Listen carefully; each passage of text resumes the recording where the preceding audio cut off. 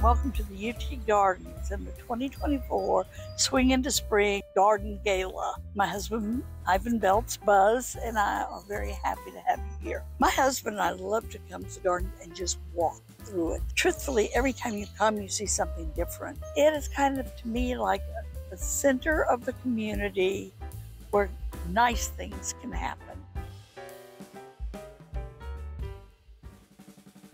It's been a busy year here at the UT Gardens.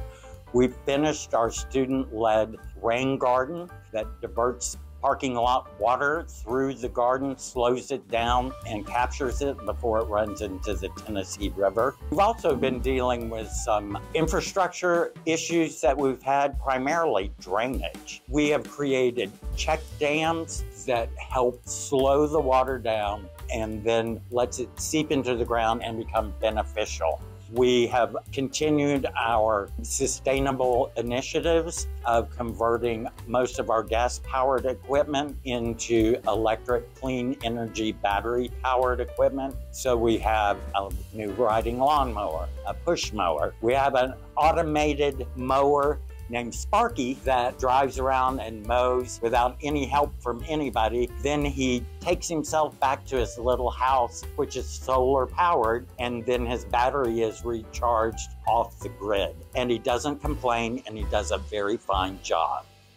So we're really excited about the new kitchen garden renovation. We were able to replace all of the rotten wooden bed edges with this locally manufactured stone block. So the new beds are more durable. They're gonna last much longer. They are safer, and it's just so wonderful to see this really important part of the garden be preserved for future generations. We are excited to honor Dr. Mark Wyndham this year as our Horticultural Legacy honoree.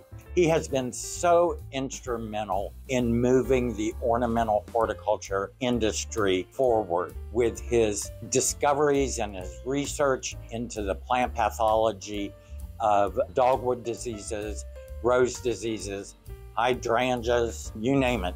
If it's got a bloom on it and it's not doing well, Mark wants to know what the problem is and how it can be fixed. Mark was instrumental in saving Cornus florida, which is the flowering dogwood. The two main diseases that affect dogwood are powdery mildew and dogwood anthracnose. Mark is a classical plant pathologist, and he knows where to look for resistance. You look right in the heart of the epidemic, and that's exactly what he did. Appalachian Spring, which is resistance to dogwood anthracnose, was found in Catoctin National Forest. He walked all over Catoctin National Forest and found one tree that was still living from that epidemic. Did a similar thing. The nurserymen would abandon these seedling fields because they were all contaminated with powdery mildew. But he went in with his kids and they looked for seedlings that did not have powdery mildew.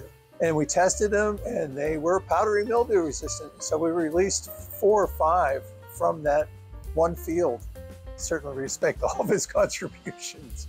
You know, he's a giant in dogwoods. Oh my goodness, Mark has been so instrumental in the growing, the knowledge of what makes a rose pretty and healthy, and his research has helped tremendously with diseases and pests and how to take care of them. Primarily, Dr.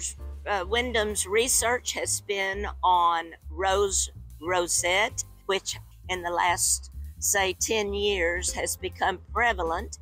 And he's so perfect because he's not the only researcher that's in his program, but he is the speaker. He is the one to carry that knowledge that they have learned throughout the world. He has such a wonderful way of commanding attention and holding the audience and making them sit forward and be interested in what he's saying. And then when he's finished with his talk or presentation, they're disappointed. They want more.